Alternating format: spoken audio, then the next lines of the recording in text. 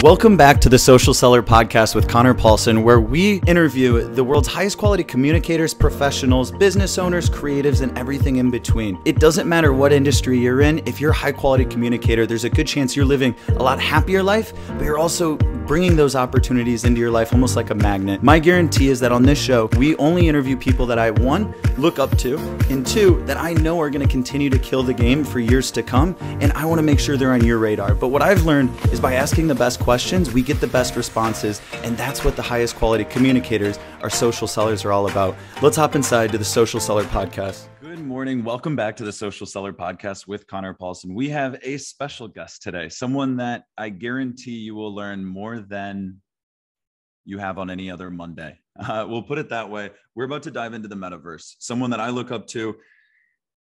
I'm just going to go in and dive in. This is Steve McGarry, a Web3 influencer, and we'll talk more about what Web3 is.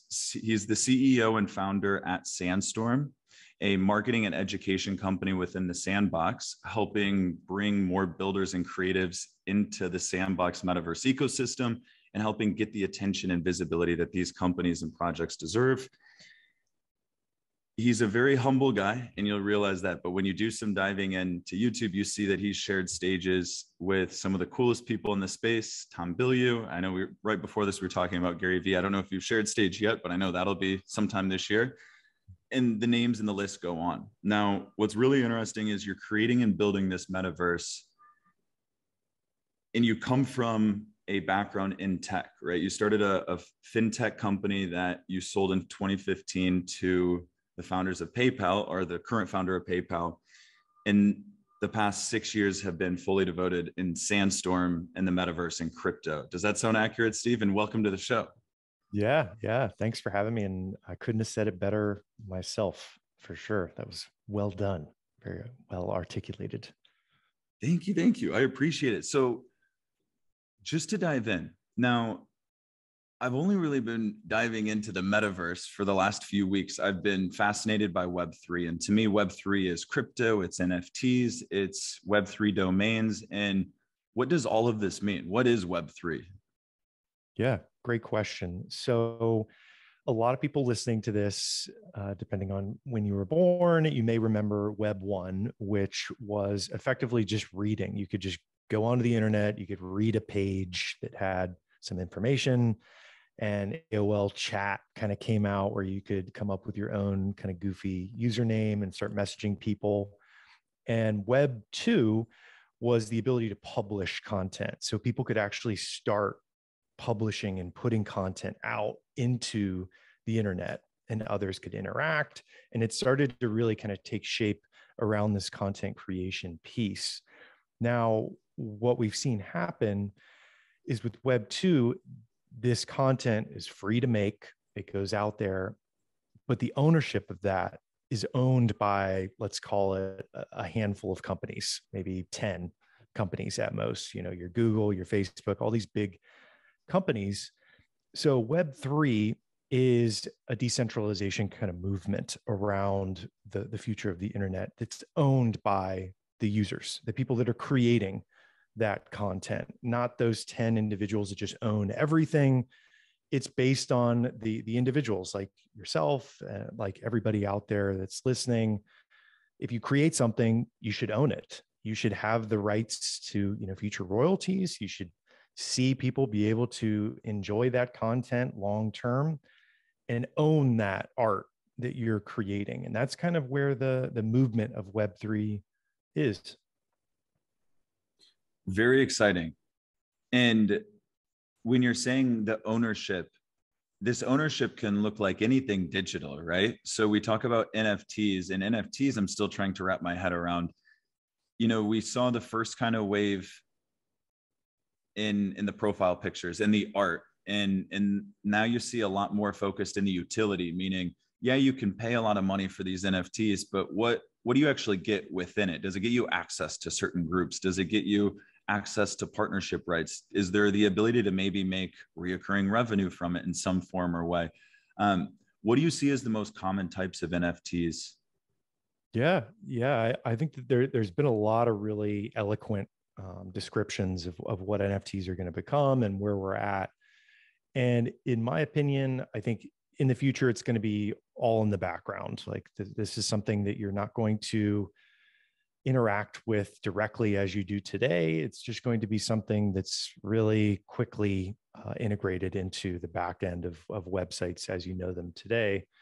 So, for example, with the PFP projects, and for people that don't know what that is, it's effectively these collections of images that were generated from random different character traits, applying rarities to them. So it was like, if I'm wearing a blue hat and a red shirt, those two, attributes have a rarity because over the 10,000 profile picture images, there's two of them, let's say. So then there's different rarities, and it became this quick movement. And this really sparked with a project called CryptoKitties. A lot of the founders that are out there building the most innovative tech right now, if you look back to CryptoKitties, about, I'll say 20 or 30 different of the top founders now got into NFTs from CryptoKitties. And Really? that was the original kind of image to visualize what an NFT could be. And it was this playful kitty with all these different attributes. And everybody was like, wow, this is really something that the blockchain could be used for, is just these images. What else could that be used for? And then people said, all right, well, let's make some art and put it on there, because for more of the tech-minded individuals out there, storage capacity on the blockchain is very small. It's very difficult to store a bunch of information, like especially the images, video, and things like that. So art was a static image that could go up. And remember when I was mentioning about Web 1 earlier, these static images are like the 1995 internet. They're basically where you just look and you just see in front of you, this is me consuming information, just like Web 1, where I could read an article or something. And this is kind of how I see where we're at with NFTs. They're going to take shape into amazing things over the next 20, 30 years. Everything will be run on them because the person who's publishing them wants to own the rights to those and be able to transact. So that's kind of where the profile picture movement begun, around the static images, the applying rarities to them, people trading them. And now we're seeing more complex things come out. It's really exciting. A lot of different things around certificates, around, a lot of cool things in real estate happening, all sorts of, licenses, things that can be proven and verified who they began with. Like fashion is a huge one, where there's no more knockoffs that are existing in the digital world. And all of this boils down to, you mentioned ownership, Conor, and that is probably the core baseline of what Web3 is about, is people being able to own their creation. And this is something that is kind of difficult to wrap your mind around, because a lot of people want to be able to point to someone and say, hey, I lost this. You need to support me and give that back to me. And it's this uncomfortable shift that happens where you have to take responsibility over what you've created. And if you lose it, you lose it. And the ownership movement is really fascinating to watch how it's moving into music. It's moving into entertainment with movies and all these different industries. And it's just slowly gobbling up all of these individual industries around the creators being able to own what they've created. Wow.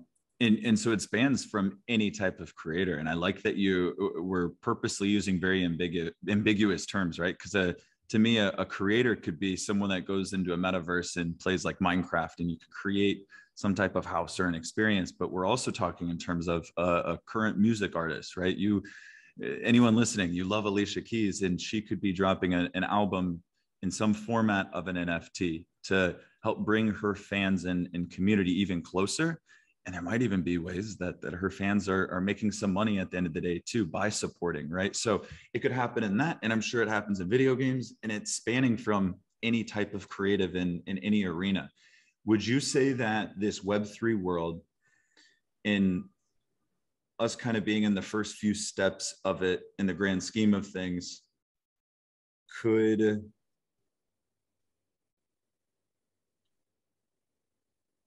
be more valuable. I guess, yeah, where I wanted to go with this, Steve, is how do you see a world in the next few years where virtual ownership of things could be more valuable than in the physical world, and specifically land?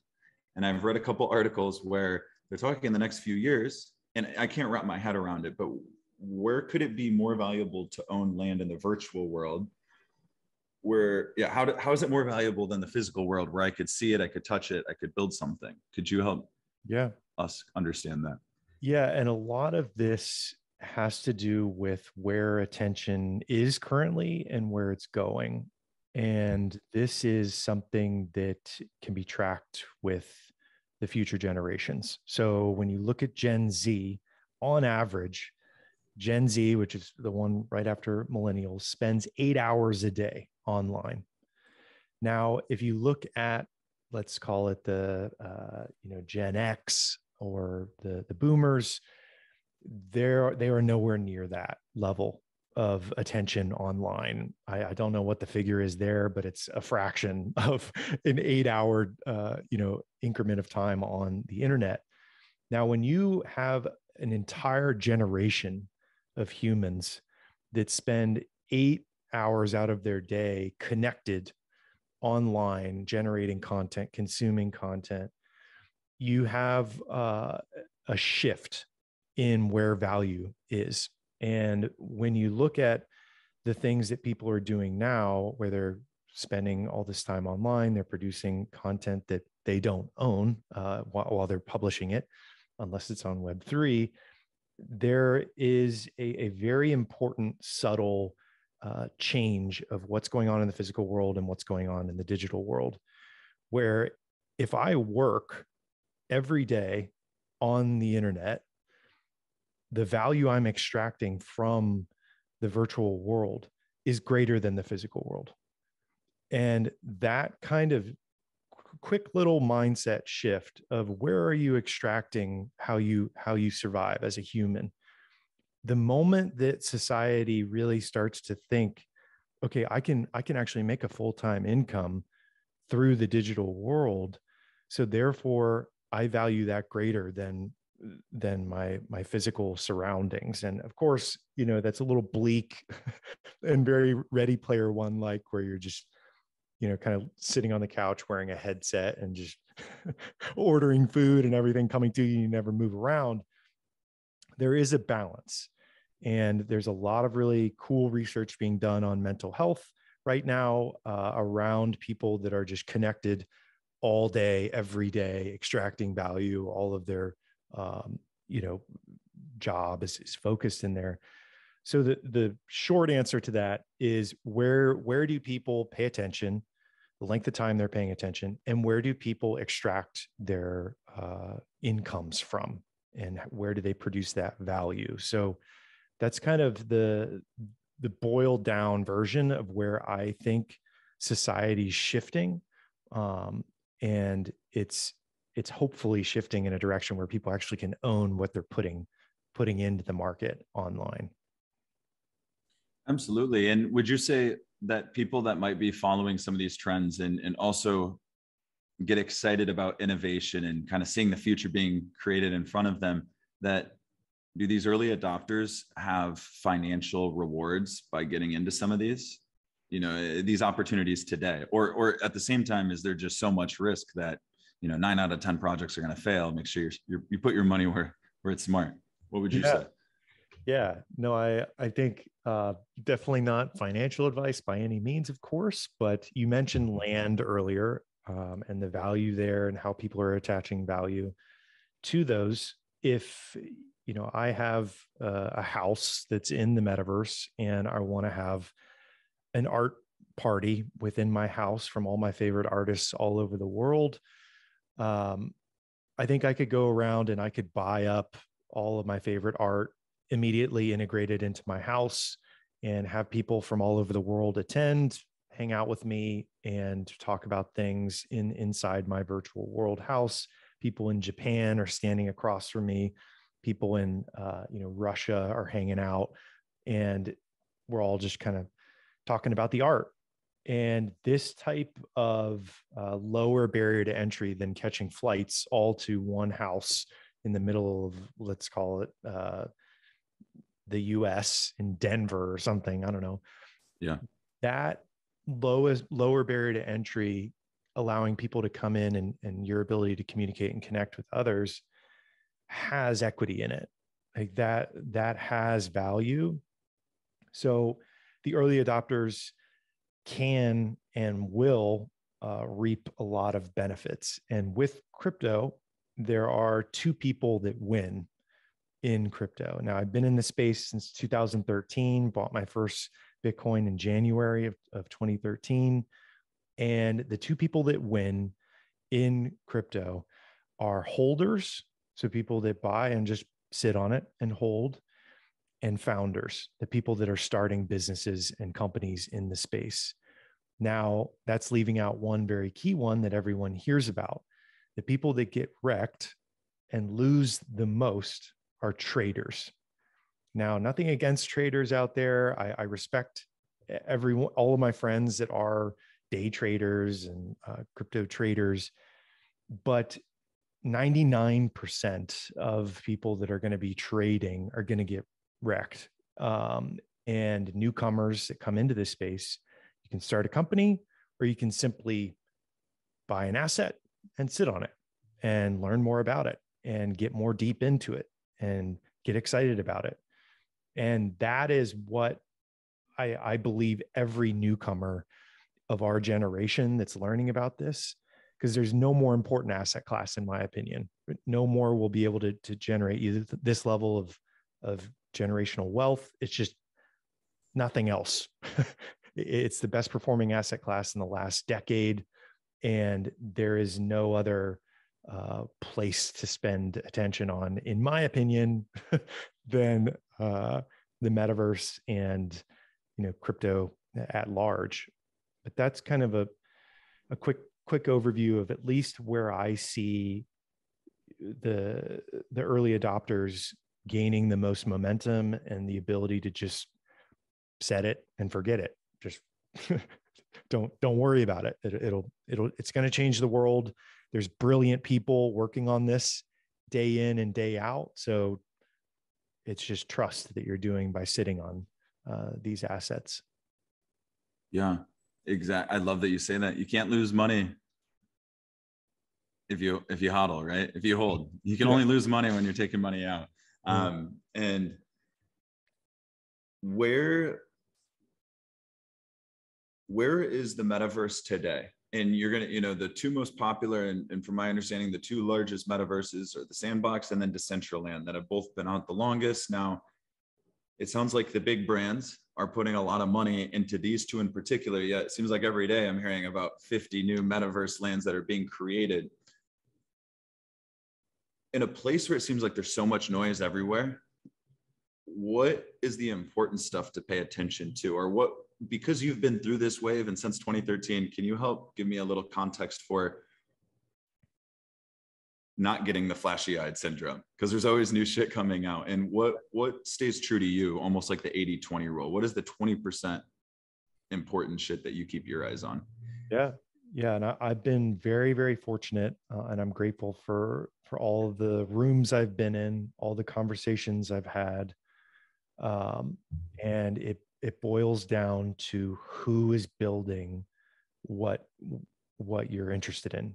And that kind of comes to what you mentioned, Sandbox and Decentraland. Part of the reason that I started a business last year called Sandstorm. Part of the reason that I chose to go with Sandstorm is I've met Sebastian, the founder of it. I've met their team. I've talked to all these different departments of Sandbox. I think in my email, I have like 10 different team members at Sandbox that I've talked to individually on calls to get to know them. And they're the real deal. They're not new to gaming. They're not new to creating these kind of MMORPG kind of concepts. And with gaming specifically, this is just the tip of the iceberg, and that's a huge tip of the iceberg. But virtual events where everyone is going to congregate in the future to have conversations, to be in the presence of others. Because right now, I love talking to you, Conor. This is a fantastic interview, but it would be so cool if I was looking at you, not on Zoom, if I could, see your body movements and read you a little bit better than just kind of through this flat screen. And the metaverse is going to give that utility to us. So people that have proven track records is the first data point that I would recommend everybody looks at when you're looking at any kind of project, any virtual world, any NFT, any cryptocurrency, anything like that. Look who's building it and look at the backers, see who's supporting this level of development.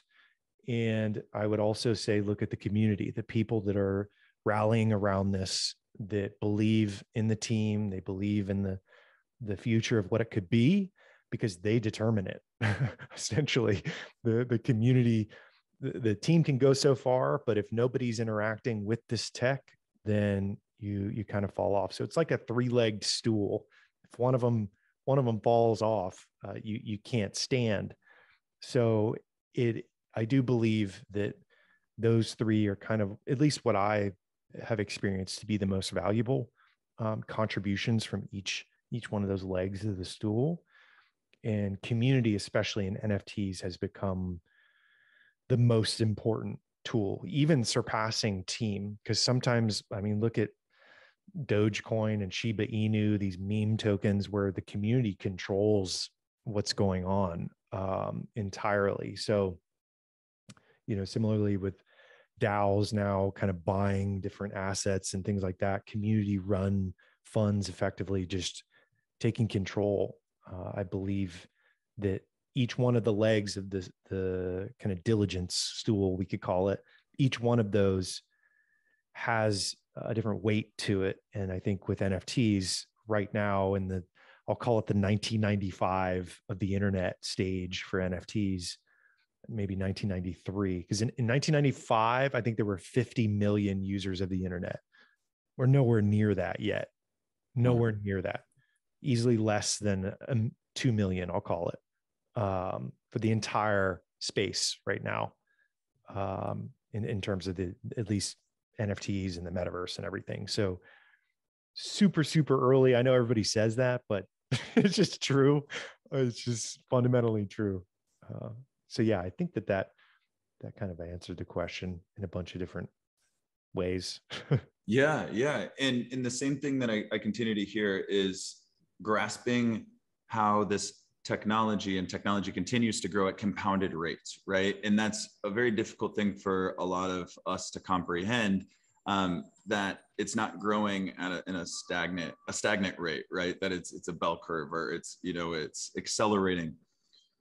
And seeing these things come together, how does Sandstorm come into the mix here? So you started the company last year. What bridge does Sandstorm represent? Yeah. And for further background and context for everybody listening, after I sold my fintech company that was basically giving students loans to learn software development. So it was a peer-to-peer lending company. For whatever reason in a past life, I guess I just didn't like banks. So we raised a bunch of money, and people were going through these coding boot camps. They're 12-week programs that they learn programming and they get a job. Very low risk profile for the individual investor. They got their loan, and we had an innovative kind of solution that allowed us to lend to more people with higher risk profiles. And that was kind of my entry point in peer-to-peer. And I think that moving past that, after I exited that, we started a company that grew to be the 8th largest landowner in Sandbox. And that last year, we determined, okay, we're going to have a couple different departments in this company. I'm going to step aside and I'm going to start up Sandstorm around education.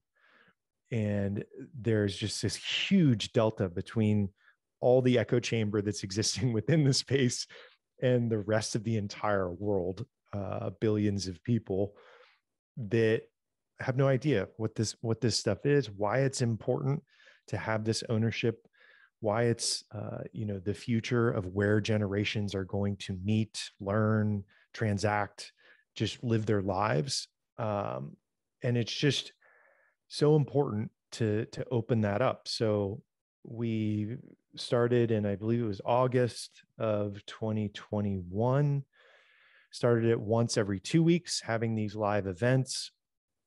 Quickly got just overwhelmed by demand, moved to once a week. And fast forward to today, we're about to shift to 4 times a week next week, just because of the overwhelming amount of people that want to come on and talk about what they're building. And we developed a platform that allows people to buy the NFTs that people are talking about on the stream. So if this was on the Sandstorm platform, I would say, go below you and purchase an avatar I made of Conor standing in the metaverse, and you can buy it below the stream. So kind of connecting all of it together and weaving together what I think is the future of education for Gen Z and Gen Alpha, the one after Z. I love that, Stephen. Anyone can go to the sandstorm.co website, right? You don't need an Oculus goggle headset to into the metaverse. For anyone that has never experienced Sandbox or a metaverse, can they go to your website and kind of see what this looks like? Yeah, so we're in like an alpha. We're in like a kind of a private alpha stage, but you could definitely go on there and check it out. It's not ready for prime time yet. We are going to be launching in the next probably month and a half or so, and very excited for all the people we have lined up on the platform. So right now it's kind of a test platform that people could check out if they want.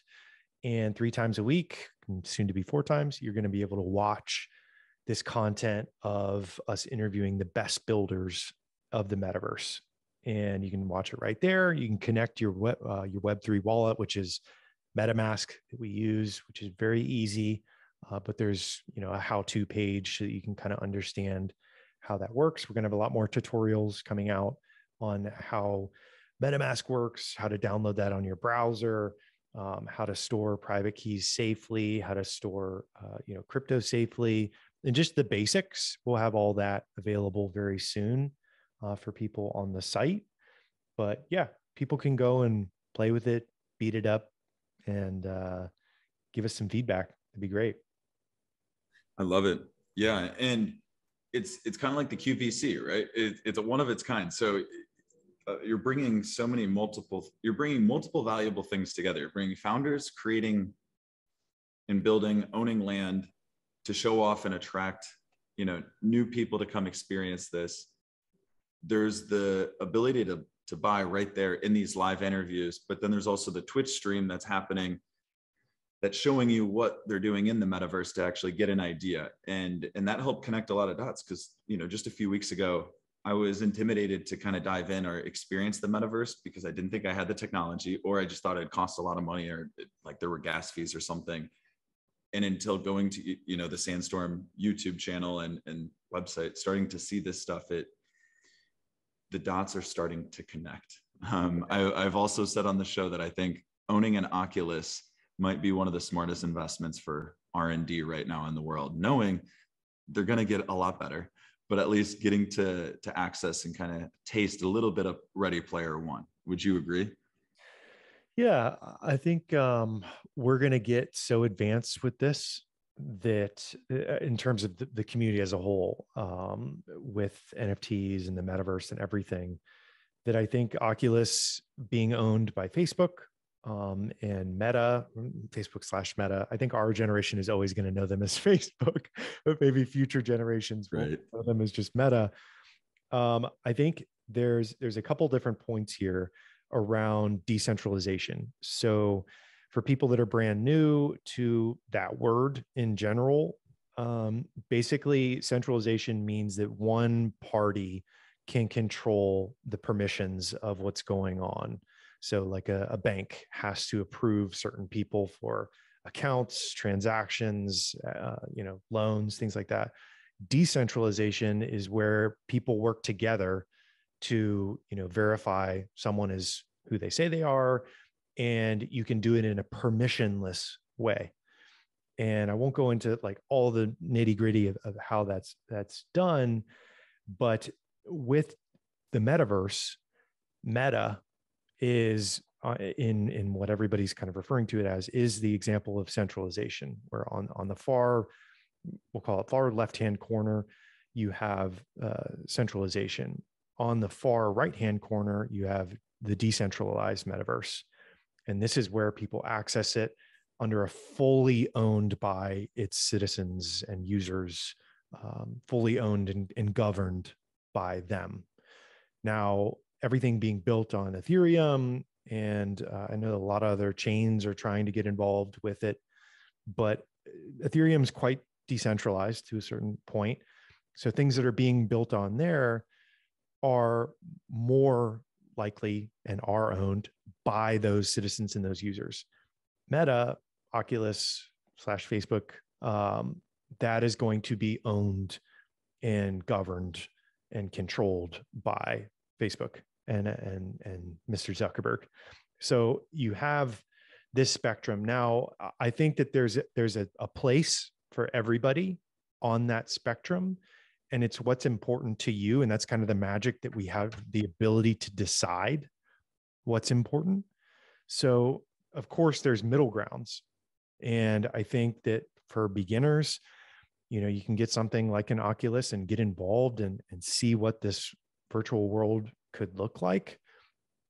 And then as you kind of get a little bit deeper into, the ownership components and being able to own a portfolio of different virtual world real estate and things like that, you can kind of pick and choose.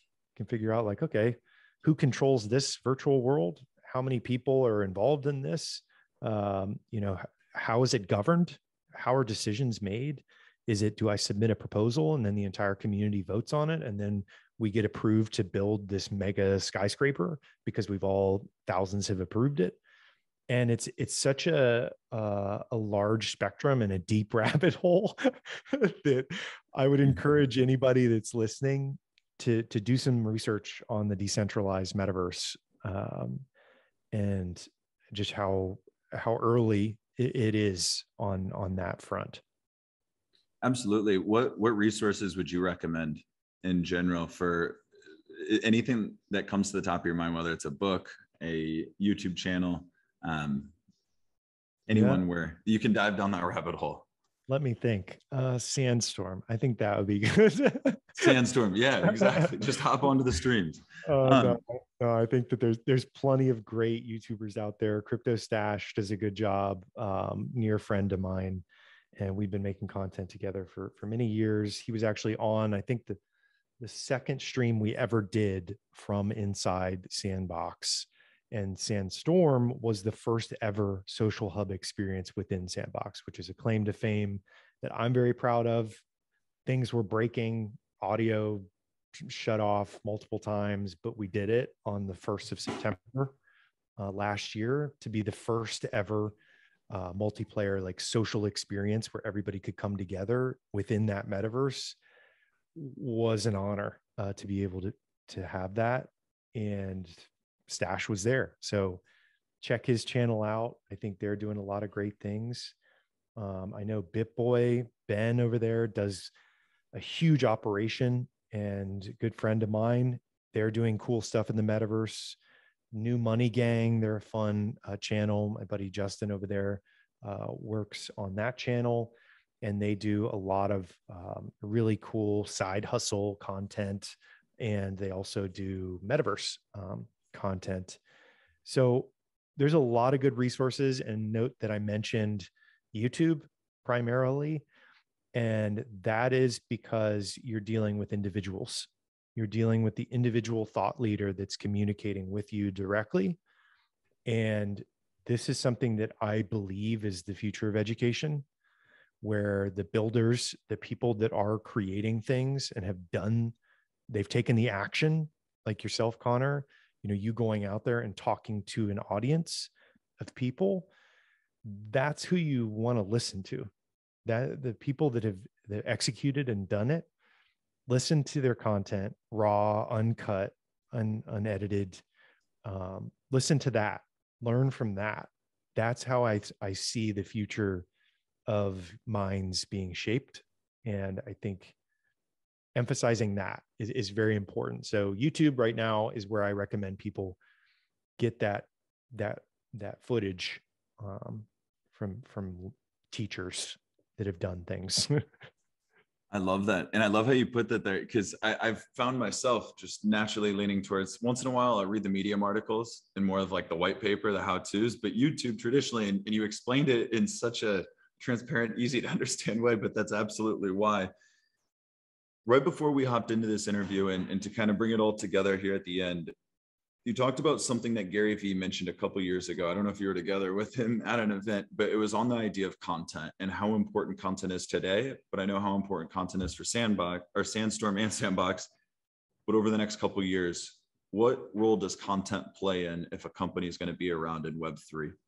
Yeah. Like I mentioned at the very beginning of the interview, when we talked about Web 1, Web 2, Web 3, I think that Web 2 showed the value of content creation. On YouTube, people could start publishing all this hard-earned or hard time-consuming content. Hours of editing goes into a video, it gets published, and you make a couple pennies per 1,000 views. So with Web 3, owning what you've just spent hours and hours doing and publishing that out there and earning your rightfully earned income from that plays into what I really like what Gary Vaynerchuk said a while back. I don't remember if it was like a year or two ago, but basically a company is only going to be as successful as its emphasis on content, and being able to consistently publish content, build out a ongoing community of people that are like-minded, interested in what you're doing, and treating them with respect, providing value to those other human beings on the other side of the camera, I think is a very brilliant way of looking at the future of business. Because like we talked about as well, attention is going to content online 8 hours a day with Gen Z. Gen Alpha, I'm assuming, is going to be 20% or more higher than 8 hours. And you're going to see big companies become irrelevant because they are not focused on getting and staying in the feed of Gen Z and Alpha. So that's kind of how I see where business is shifting. Everybody should have a content schedule. Everybody should be doing amazing interviews like you do on your channel, and being able to get into the social contract of an interview. So now Conor and I have this cool little bond here that is this piece of content that we're both wrapped into. We've both invested about 30 minutes of time, which gives this interview the value of our time, and that's baked into this interview. Now, where this is published determines who gains the value there. Does Conor, as the interviewer, gain that value? Is it YouTube? Is it one of the streams out there that's going to have this content on there? So the ability to create content is very, very, very, very important, if not the most important, that all businesses should be focused on for future generations. So that was more eloquently put by Gary Vaynerchuk, but I really agree that you need to focus on where future generations are looking and listening and creating. Exactly. Marketing 101, right? We want to spend time with where our ideal demographics hang out and where they spend the most time, right? And 20 years ago, we were talking about the physical world. So you wanted to go target someone. Oh, well, they go to church on Sundays, so maybe I go there, and maybe they go eat at this place on Tuesdays. Now we're talking about the virtual world, baby. And there are virtual worlds, metaverses created, creators doing this, and it's all around us. So Steve, thank you so much for your time. I know you are an extremely busy guy, and appreciate you being able to come on. You provided some unreal value. And for anyone wanting to learn more about Sandstorm, everything you're building in Sandbox and the metaverses, and it sounds like a lot more to come, where can they learn more about you, Steve, and the company? Yeah. So definitely YouTube. As I mentioned before, Web 2 does bridge to Web 3. In order for people to kind of come across from Web 2 into Web 3, we publish on all the major platforms regularly. We emphasize content heavily. So YouTube is a great channel where you can watch all the great interviews with these builders that are creating incredible things in the virtual world. And give us a subscribe on there, give us a like, and check out all that content. Beautiful. And we will include the links below in the description. Steve, thank you again. Any last statement or how can we build some excitement? What's a statement that gets you excited about the metaverse? I'll leave everybody with a good mind melter. I've spoken multiple times to the founder of a company called 4K, and it's a company that backs NFTs with physical goods. And they're trying to really have this backed, physical to digital concept. And one thing that I talked to him about that I really wanted to mention here is he believes in the future, people are going to only do things in the physical world to have them in the digital world. So it's a fun thought to leave everybody with of, me starting a farm just to back all my farm vegetables and everything with physical or with digital replicants of that. But a little bit of a trippy thought, but it's a fun thought experiment to think about only doing things physically to get them digital, and backing those items in the digital world. Working hard in the physical to live it up in the metaverse. I love it. Steve, thank you again. We will see you on the inside.